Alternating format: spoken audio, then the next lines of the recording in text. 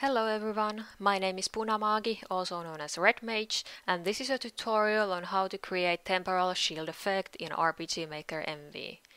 Now, some of you may know that Temporal Shield is or was a mage spell in World of Warcraft, which reduces the amount of damage you take by 15% for a few seconds.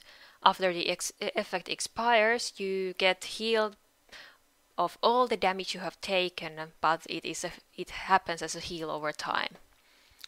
Now, in order to make this effect in RPG Maker MV, we will need two plugins, Yanfly's Damage Core and Yanfly's Buff and States Core.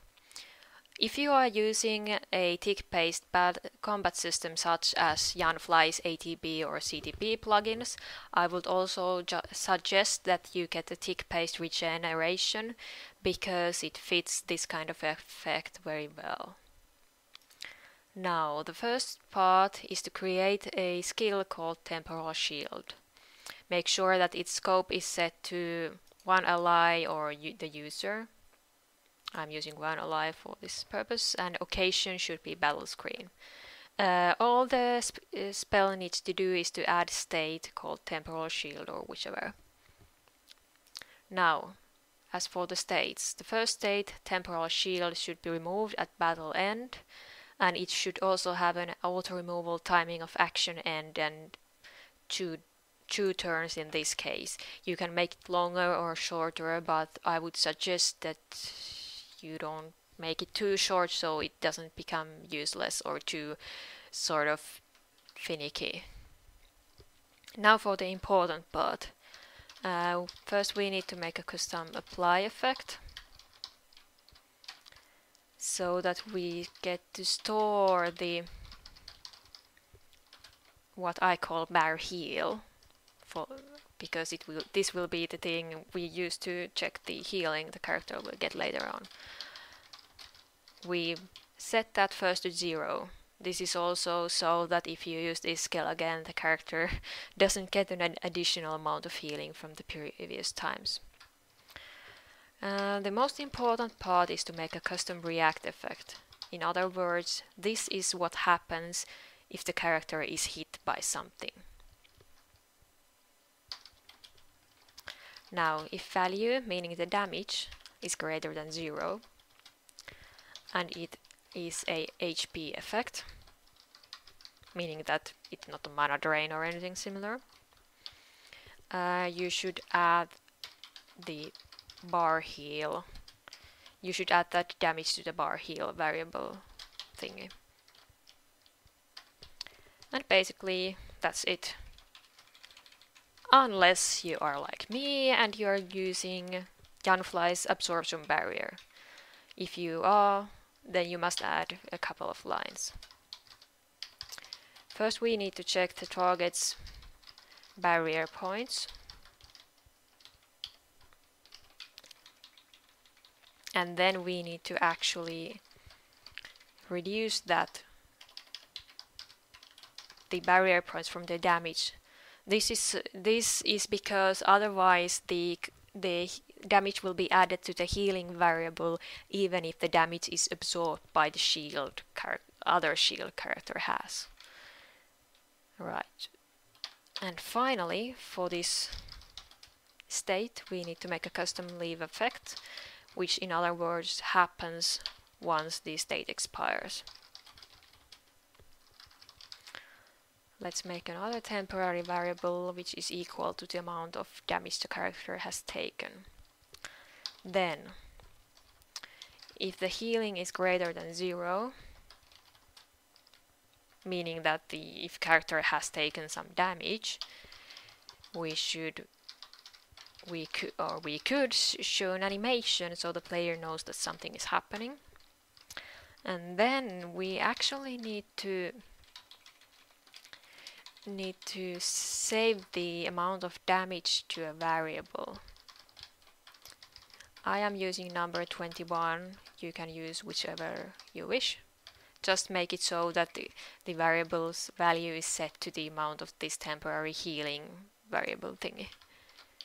Okay, and then finally, the spaces are necessary, I just think they look nice.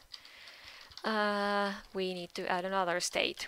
which is in my case called temporal ripples. And finally, close the effect and close this one as well.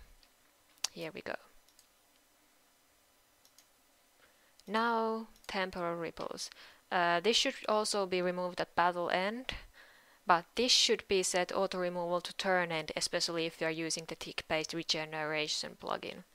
The duration should be something like 4 to 6 rounds maybe. Just don't make it too long, or otherwise the heal will be so small that it's basically not worth it. Now this is a regeneration effect, so we need to make a custom regenerate effect. Now first we dig up the value stored in the variable we defined just a moment ago. In my case 21. Then, since this is a heal over time effect, we need to divide that healing by the number of turns this state lasts. In my case 4. Finally, we make the target to gain HP equal to the healing and show it to the player.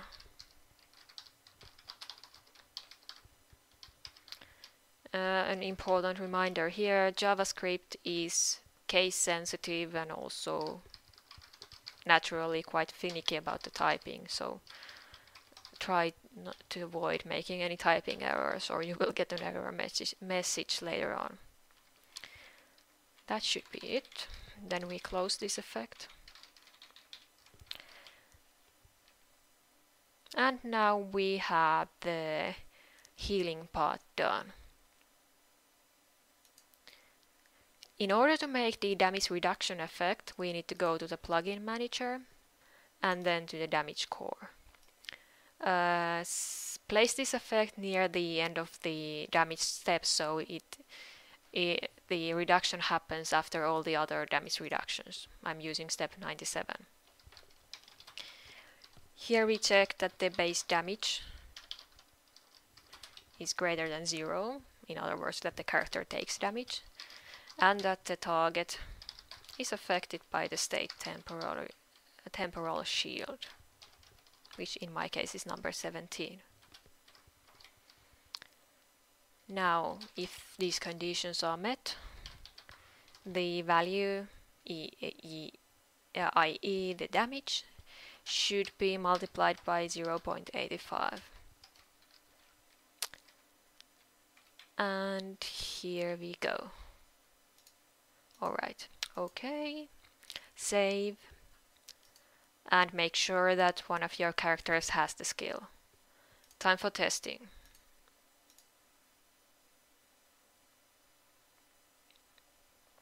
These two characters have roughly the same amount of magic resistance, and the enemy is set so that it only casts a sort of nasty fire spell, which affects both characters.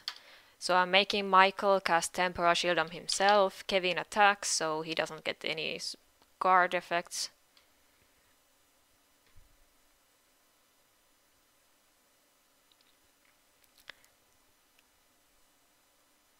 And as you can see, Michael took less damage than Kevin. Now, so my characters don't die, I will try to put the enemy on sleep and use a bit of healing. Okay, it didn't work. Oh well, I'm going to survive this anyhow. At least we should get a nice healing effect now.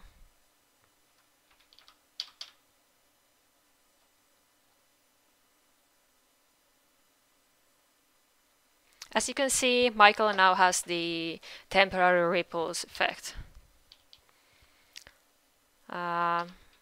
Therefore, I'm going to focus on healing Kevin because the sleep should last for a while. Now, as you can see, Michael is getting health back little by little, equal to all the damage he took just a moment ago.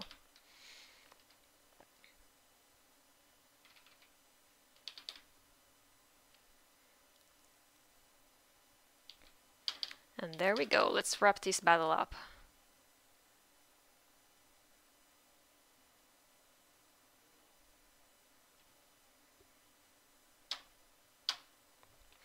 And there we go.